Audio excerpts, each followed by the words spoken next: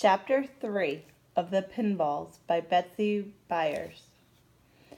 Thomas J. arrived after supper. He had been living with the Benson twins so long that he yelled everything. That was the only way that he could be heard at the Bensons. The twins were almost deaf. "Where do I put my things?" he yelled at Mrs. Mason. "Why, right back here, Thomas J. I'm putting you and Harvey in the same room so you could help him if he needs it." "I'll be glad to," he yelled. He was used to helping people. "If Harvey has any trouble in the night, you can call me." "I'll call you." "He's sure got the voice for it," Carly said. "Do I put my things in the drawer or just leave them in the suitcase?" Carly spun around on the footstool. "Will you keep your voice down? I can hardly hear the television." "I'll be glad to," Thomas J. yelled. That night, the three of them sat watching the Tony, Orlando, and Dawn. "Now this really is one of my favorite shows," Carly said as soon as it was announced. She gave each of them a long, hard look. Thomas J. nodded. Actually, he would rather have watched something else. The show brought back sad memories. It had been one of the Benson twins' favorites. The twins had always liked anything that came in pairs. Doublemint gum commercials brought them hobbling, and Dawn and their matching dresses looked like twins even though they weren't. "Sing the song, girls," Tony Orlando said, stepping back on his high-heeled shoes. Thomas J. felt awful.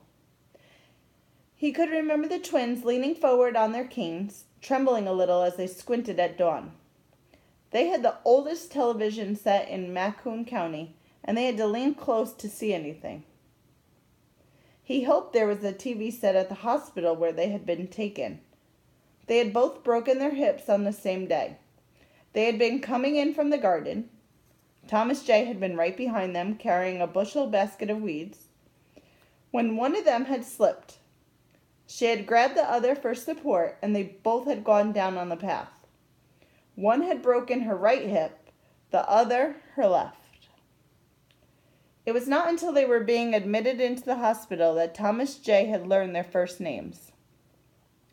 For 6 years, he had just called them both Aunt Benson. Their first names were Thomas and Jefferson. They had been named for their father's favorite president. That was how he had gotten the name Thomas J. He had been named for them.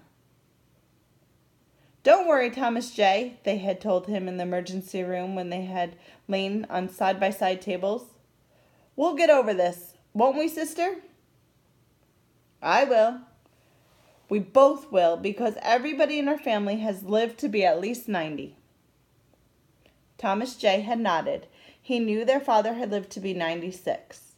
The father would have lived longer, except that a limb fell off a tree and hit him on the head. The twins had kept the limb on the back porch for a long while, and the only time the twins had ever been angry at Thomas J. was when he, not knowing the importance of the limb, had broken it up for firewood. Andy Griffith was on television now, telling a long joke. Carly said, "Why doesn't he get off? Nobody wants to listen to him." "I do," Harvey said. Carly glanced at him. "You would," she said. Harvey felt a twinge in his right leg. It was the worst of the breaks. The bone had gone through the skin. He looked at the back of Carly's head.